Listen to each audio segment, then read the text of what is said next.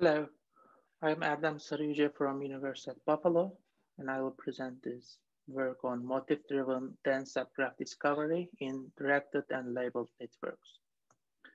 So in this work, we consider the problem of dense subgraph discovery, which has many applications in real-world networks, and it is often a good proxy also for graph clustering because if you find a dense subgraph in a given network, it usually has a pretty good cut. Literature is rich for simple undirected networks. There are numerous methods. However, in order to handle heterogeneous networks where edges are directed and or nodes and edges have some labels like categorical labels, numerical labels, it is not clear how to find dense subgraphs in those contexts. It's not even clear how to define the density to begin with. So in order to handle this problem, we basically use motifs, which help us define the density in the form of like average motif degree. We basically look for the number of motifs in a given subgraph and normalize it with respect to the number of nodes in the subgraph. Motifs are in general fundamental building blocks in the organization of real-world networks. They capture the higher order relationships and also can be labeled or directed. If you go for the edge directions or not edge labels, the spectrum of the motifs are getting pretty wide, which is kind of a disadvantage. And it's also hard to unify all of those things in a single theoretical framework.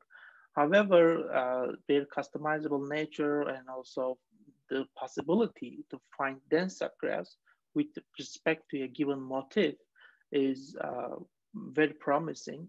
So we basically decided to use motifs to find dense subgraphs in heterogeneous networks. Um, so our idea is to look at the participations of small motifs in larger motifs. And to formalize this, we consider a pair of motifs, M and N. I'm going to call small and large motif for those two. M is always a subset of N. And we find the subgraphs where each M participates in many N's, okay? So this is inspired by the core and trust decompositions in simple undirected networks. And in this context, both motifs M and N can have edge directions or categorical labels on nodes and edges. In this work, we do not consider the numerical labels like the weights. This is for future work.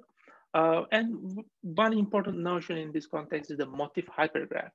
So we construct a hypergraph where the small motif instances from the nodes and the large motif instances from the hyperedges, and we connect the node to a hyperedge if it's part of it.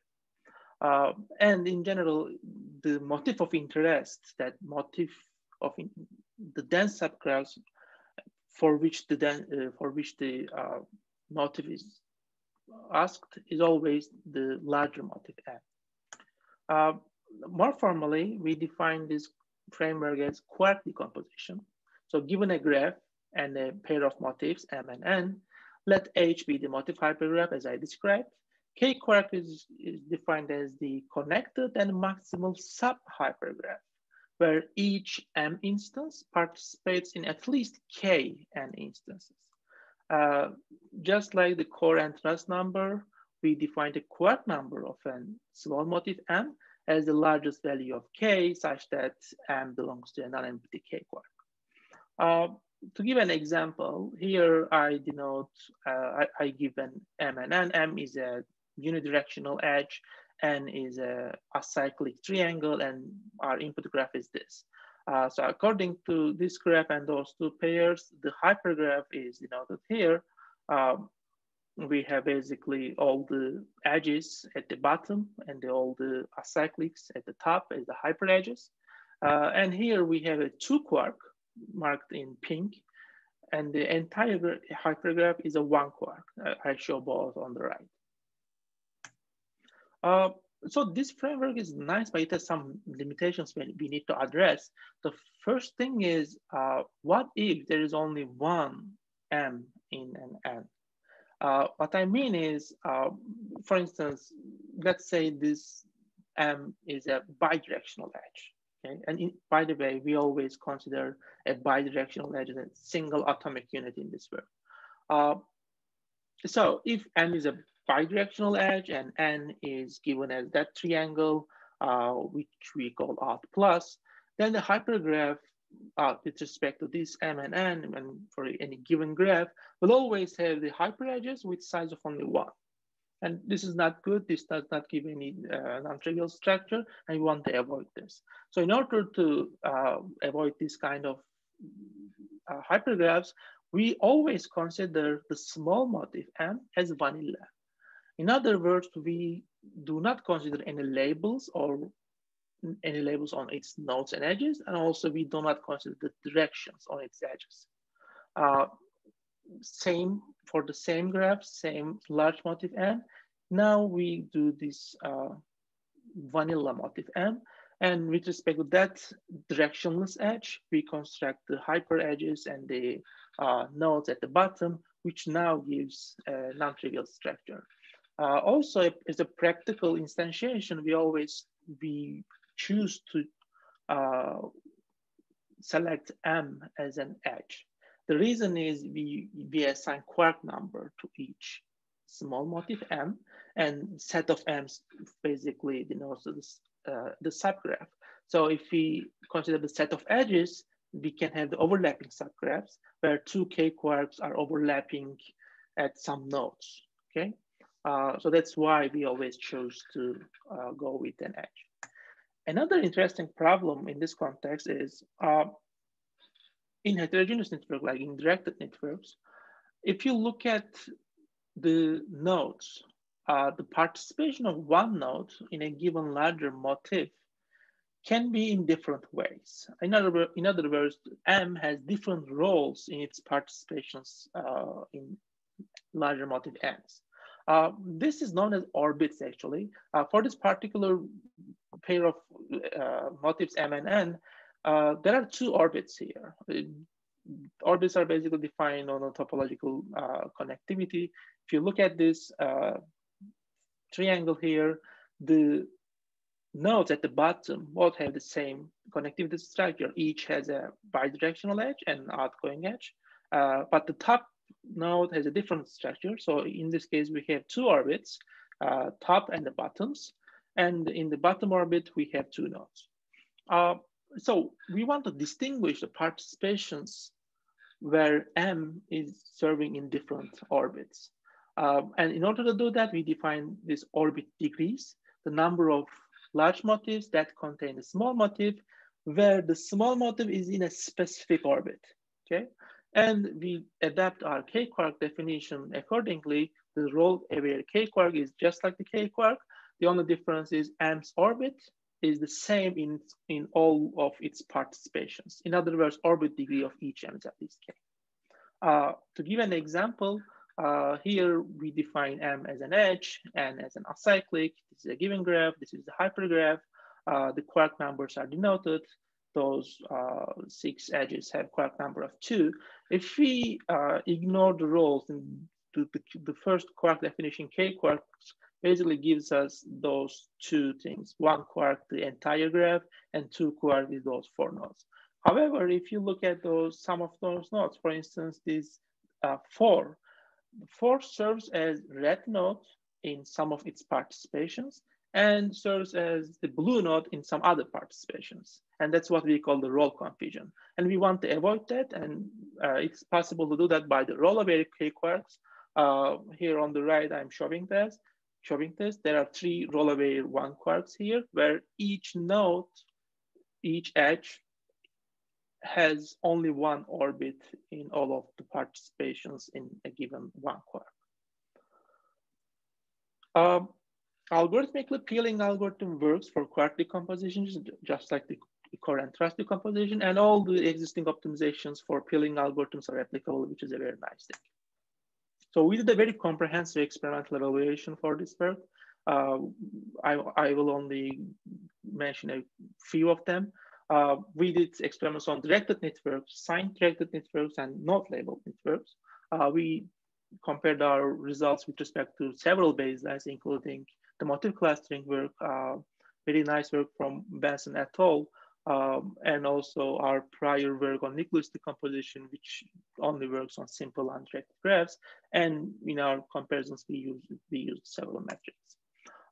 So with respect to motif clustering, which basically optimizes the motif conductance, we compared our results with respect to the motif conductance and also the average motif degree. As expected, motif clustering gives pretty good results for the conductance.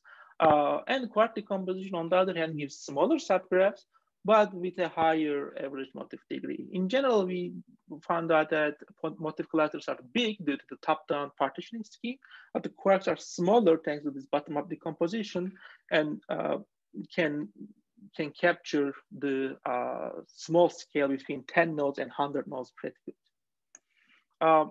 We also compared those two algorithms on a use case for a food web analysis. So we basically chose this out plus triangle and did classifications of on a given food web network with quark decomposition and also motif clustering. Quark decomposition consistently gives better classifications than the motif clustering with respect to both classification schemes and also for all the metrics.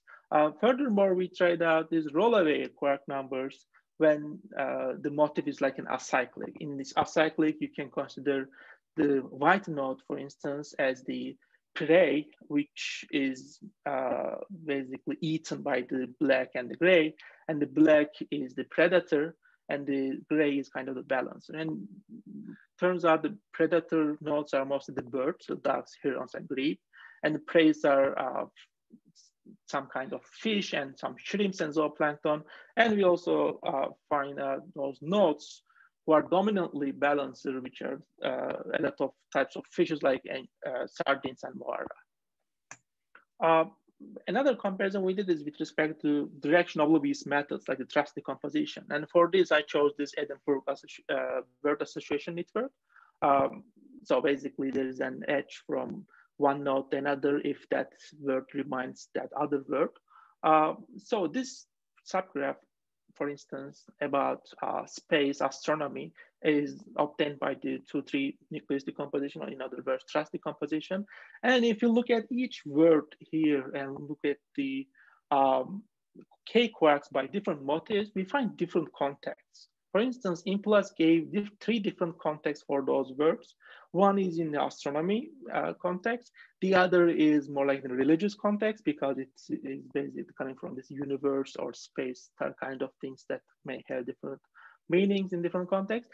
And also a subgraph in the holiday theme. Likewise, Cycle Plus and Alt Plus gave different contexts. So overall, we were able to obtain diverse subgraphs by using different motifs, which was not possible if you just go with a direction oblivious method. So the last experiment is very interesting. Here we used Facebook 100 dataset where genders serve as not labels, only female and male were available as the genders. And our aim was how to find gender balanced dense subgraphs even when the graph itself is imbalanced. Here, we compared our method with respect to label oblivious nucleus decomposition method, and we tried out 2 cases when small motif M is edge and the N is triangle, and also M is triangle and is forklick. Here I'm just showing different variations with female and male nodes. So the interesting thing is for the networks with like 25% female, we were able to obtain subgraphs where the average female ratio is around 50% or even 51.6% with this triangle forklick variant. On average, like 40% was the average female ratio, but we were able to find subgraphs that has 54.7% female thanks to our quark decomposition with this triangle and forklick methods. So in conclusion, we proposed this framework, principled approach for motif-driven dense subgraph discovery. It's versatile, efficient, and extendable. And we had some feature works about the numerical node edge and labels and some other things. The code is available. And if you have any questions, please let me know. Thanks.